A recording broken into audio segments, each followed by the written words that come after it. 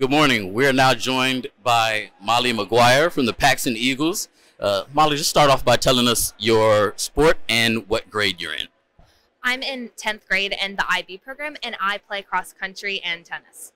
Cross country and tennis. You're a two-sport athlete. Yes. Right. So I usually ask people what sets their club apart. So I'm going to ask you what sets both of your clubs apart from all the other teams in the city. Well, cross country, it's long distance running if you don't know. And cross country, you can train as much as you want, but when it comes down to it, cross country is such a mental sport, and you always have to be in that mindset of, I can do this long run, I can finish this long practice. Because if you don't, no matter how much physical readiness you have, you're never really going to be able to be the best that you can be.